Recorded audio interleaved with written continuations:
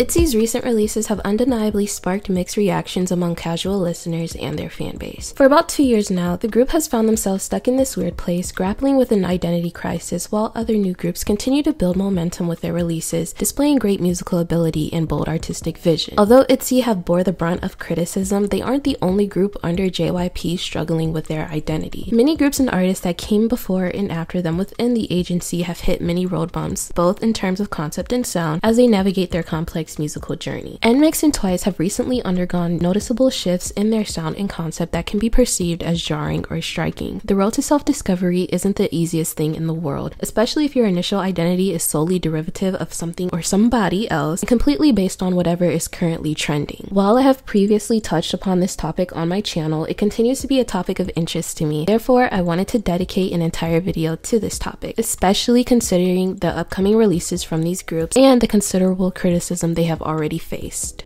Itzy has recently unveiled the music video for Bet On Me, the B-side track from their forthcoming mini-album Kill My Doubt. From what I've seen, it's garnered a mixed reaction among the public. As expected, diehard fans have embraced the release and eagerly consumed the content as usual because they'll eat up anything. On the other hand, some listeners have found the release to be just okay, lacking a strong impact. Meanwhile, there are those who openly express their dislike for the track, specifically the showcase of vocal and rap abilities, as well as the unfamiliar look and sound. If you want to know my opinion on it, I think it was fucking horrible, and those girls should never sing or rap again. Like I've always said, stick to the talk singing and sing rapping for me. But anyway, this wasn't the only aspect of the comeback I've seen discussed among fans. The entire K-pop fandom was traumatized by the events surrounding Sneakers and Checkmate, so it only makes sense that with every release since, people have questioned the reliability of the teasers and spoilers. Every time I see a new itzy concept photo or announcement, the comments will be flooded with "let's pray it's not another Sneakers." Additionally, I've seen people talk about itzy's image, which inspired this video. The pushback of the criticisms against itzy in this specific area was interesting to see. Essentially, people are pushing for itzy to be able to experiment with or change their concept and sound without facing backlash. And you already know why I take issue with that stance. It's no secret that itzy's recent releases have generated polarizing responses, evoking both positive and negative reactions from listeners. Itzy has been stuck in this weird place since the release of Guess Who in 2021, where their identity crisis began. Since then, itzy have struggled in attempting to shift their musical and conceptual directions while still holding onto the familiar as they mature, grow, and develop. It is worth noting that this cycle of change, going back and forth, has been happening since 2021. Not only were the girls less than 2 years into their careers, but some of the members were barely in their 20s, while Yuna was literally still a toddler. There was genuinely no need or justification for them to begin this shift. While I acknowledge the potential short shelf life of girl groups in this industry, we need to be a bit more reasonable in this discussion. Itzy is a highly successful girl group from a renowned company within the industry. The landscape of K-pop has evolved beyond the eras of first and second generation girl groups. We've seen more and more idols renew their contracts or at least remain active in their respective groups. Time is absolutely on their side and they have ample opportunity to explore and evolve without rushing. Also, 7 years is a long time. Girl, be calm. The issue a lot of people have with itzy's maturity is that it's boring. In their efforts to introduce this new look and sound, itzy takes a minimalist and chic approach, ditching the elements of youth in their image. This is evident in releases like Guess Who, Cheshire, and possibly Kill My Doubt, some of their most boring and forgettable releases yet. This has always been my issue with this topic. Ultimately, the interpretation of what is considered mature or youthful is subjective and often influenced by personal preferences and cultural norms. Still, people often fail to recognize that maturity in regards to sound, style, and concept can also be dynamic, vibrant, and engaging. It is possible for artists to exhibit signs of growth and development while still retaining the energy and spark that define them. They can evolve and explore new territories without losing their unique essence. Maturity should not be equated with the absence of creativity, fun, and boldness, as individuals can exhibit a sense of maturity while still embracing and expressing their vibrant and lively nature. A group that's currently doing that, even though sometimes it can be very rocky and inconsistent, is LE SSERAFIM. I think their Anti-Fragile era does a good job at showing a mature side of the girls while still being fun. That's not to say that they haven't tried though. itzy has indeed made attempts in the past to develop and evolve upon their image, both conceptually and sonically. This was evident in releases such as It's Me, Not Shy, and Crazy in Love, where they showcased a maturation of their sound and concept while still preserving elements of their signature style. However, the tracks pale in comparison to their previous releases. I found many of the tracks tracks released on Not Shy and Crazy in Love to be watered down interpretations of their triumphant 2019 releases. A lot of the tracks were filler and didn't display their full range of ability. Overall, JYP Entertainment's struggles with artist development have held itzy back. They were once innovative leaders of 4th gen K-pop and now struggle to keep us content and entertained. Still, with their solid fan base, they don't have to. Like I mentioned, they're wildly successful and will continue to be, but that don't mean that the music can't and won't be shit.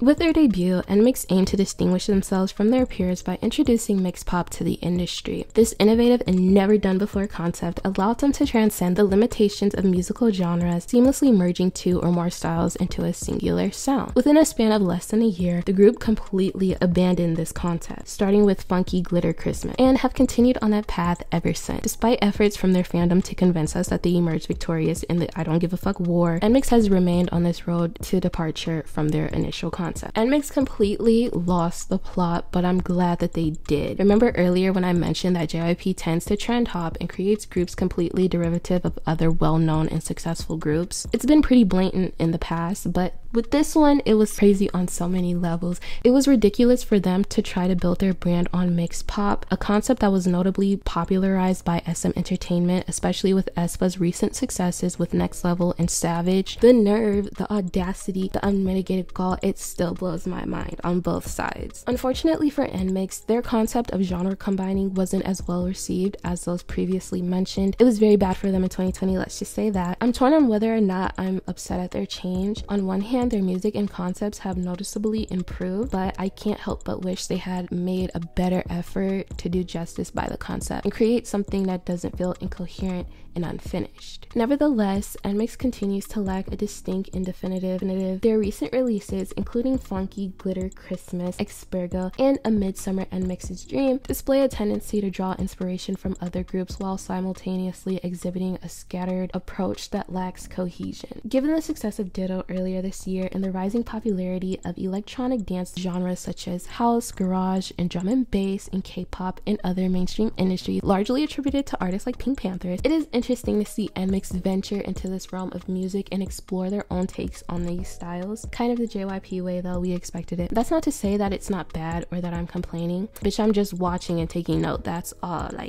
But I have seen people make that connection. Also, I saw people calling Roller Coaster a Promise 9 reject in a negative way. Please watch your tone before this message self-destructs. Still, the group lost the plot for better or for worse. I've given up all hope when it comes to Twice. Since Eyes Wide Open, it's become increasingly clear that Twice or JYP have become more interested in the American market, leading to a change in their sound and image. This had been in the works for some time before the release of I Can't Stop Me. Twice had been gradually maturing their sound since Fancy. I've never been mad at this endeavor, as it brought us some of their best and most cohesive work yet. However, I can't help but notice certain parallels between itzy and Twice. While I have my favorites like Taste of Love, Formula of Love, and well, that's actually pretty much it, a significant portion of their recent releases have been rather unremarkable. Consistent, yes, but very lacking. I don't think they've put in the effort to take trending concepts and genres and infuse them into Twice's unique charm. In their pursuit of a more sophisticated and chic image, they have shifted away from their previously bright and colorful identity, adopting a more subdued approach. Still, there have been occasional attempts to expand upon their sound and image while remaining somewhat true to their roots. Between 1 and 2, Formula of Love and Taste of Love do a decent job at this in my opinion. Still, with the releases of Ready to Be, the Misamo unit, and the upcoming Jihyo solo, I am simply not impressed, not intrigued, not interested. I'm bored. Somewhere along the way, we lost the plot. All in all, we need a family meeting at JYP headquarters. I truly want better for my sisters. I do. Anyway, that's all. Thank you for watching. Let me know your opinions down below. Bye!